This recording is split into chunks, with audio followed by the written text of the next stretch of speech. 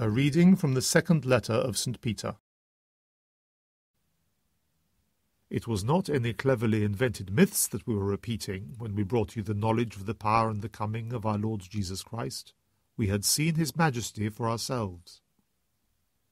He was honoured and glorified by God the Father, when the sublime glory itself spoke to him and said, "This is my Son, the Beloved, he enjoys my favour." We heard this ourselves spoken from heaven when we were with him on the holy mountain.